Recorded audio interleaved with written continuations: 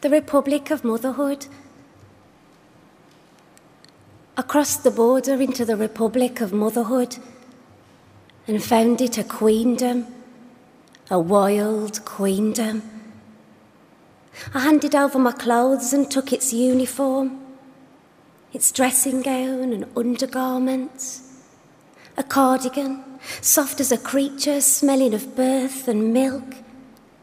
And I lay down in motherhood's bed, the bed I had made, but could not sleep in, for I was called at once to work in the factory of motherhood, the L shift, the graveyard shift, feeding, cleaning, loving, feeding.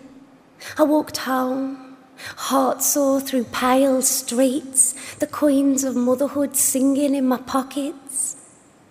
Then I soaked my spindled bones in the chill municipal baths of motherhood, watching strands of my hair float from my fingers.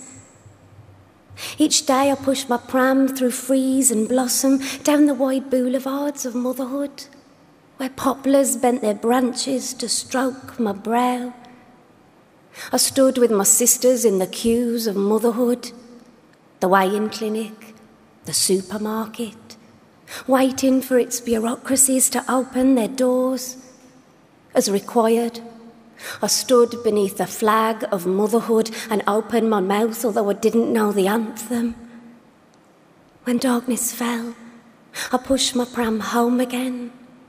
By lamplight wrote urgent letters of complaint to the Department of Motherhood, but received no response. I grew sick and was healed in the hospitals of motherhood, with their long closed isolation wards and narrow beds watched over by a fat moon. The doctors were slender and efficient, and when I was well, they gave me my pram again, so I could stare at the daffodils in the parks of motherhood while winds pierced my breasts like silver arrows.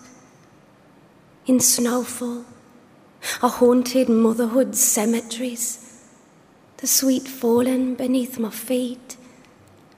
Our Lady of the birth trauma, Our Lady of psychosis. I wanted to speak to them, tell them I understood, but the words came out scrambled.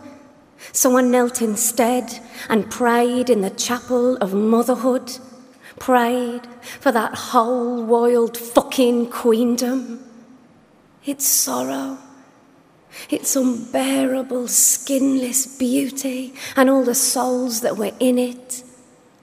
I prayed and prayed until my voice was a night cry, sunlight pixelating my face like a kaleidoscope.